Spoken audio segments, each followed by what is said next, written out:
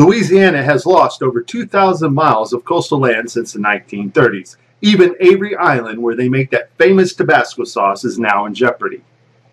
The LSU Center for River Studies and their partners have made a massive 10,800 feet square model, costing $18 million, to track the way the Mississippi River pushes sediment using a lighter than sand material to get some clues on how to stop the erosion. This model is made of 216 flat panels of high-density foam carved to match mapping data down to the 1/4 millimeter tolerance. So the whole state of Louisiana is actually pretty flat. The highest elevation point in Louisiana is about 530 feet above sea level. However, that part wasn't mapped in their model. They also mapped Lake Pontchartrain, and it's 100% flat, even flatter than olive oil's, well, you know. And we know this is simply not true because a great globalist who went by the name of Soundly used sophisticated equipment and precise calculations to show that even Lake Pontchartrain is more curved than the Earth's curvature rate. However, in LSU's model, it is completely flat, and this is most likely going to cause some errors in their erosion calculations in order to save the state of Louisiana. So their model is being used to predict where sediment will be pushed at in the areas it's going to settle at by the Mississippi River. However, for the calculations to be correct, the Mississippi must push the sediment against gravity for 2 whole miles. And this may be a bit slower than what their model will predict and even deposit sediment in the wrong places, causing drastic miscalculations. I modeled this for them to scale, and as you can see, the Mississippi sediment tracing would not be accurate on their model, having to travel against gravity 2 miles. They use flat styrofoam boards, but their model should have been curved like this here.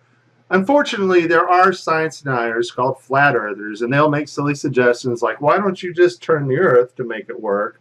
Or they will claim that if we did turn the earth, the water would fall off. I mean, these people can't be serious. The reality, though, is that you would take the start point and the end point to determine the curvature rate in between those 2 points. And that will determine how far the water must go against gravity to continue its course. Now, some flat earthers will claim that it's okay for the model to be flat simply because gravity would affect a smaller scale model than it would the full Earth.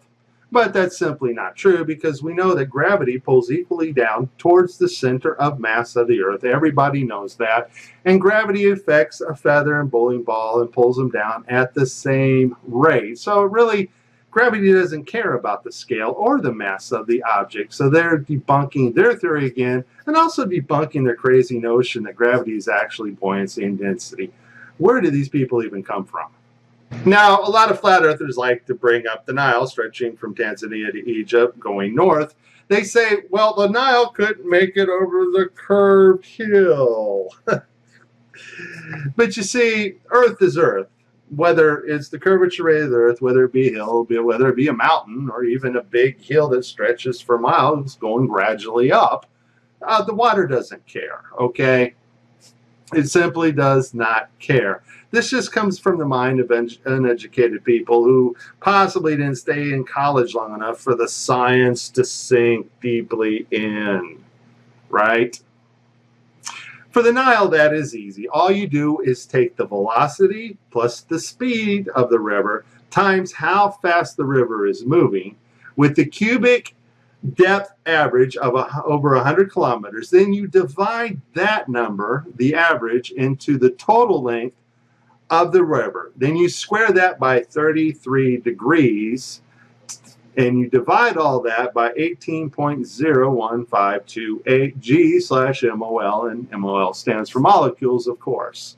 And we find that as the Nile runs its course, its mass is able to counter the gravity that it's resisting against going up the hill. And something interesting also happens. See, we got to count the Nile River as one mass unit. So as the Nile goes over the hill, or the curvature rate of the Earth, it's also, being one mass unit, it's pulling itself all the way through into one continuous motion running north. I mean, it's pretty simple. I think most people understand that, unless you're a flat earther, of course. So let's hope LSU finds their mistakes and saves Louisiana. This is Mike. Please like and subscribe. This was just sent to me today. He said, military personnel here, we learn about the Coriolis effect, but it's never put into practice. It simply exists mathematically, but it does not apply to the real world. It can apply to a spinning model, sure, because the model on my table is real, tabletop globe, but not the ground I am standing on. And we hear this time and time again from military personnel.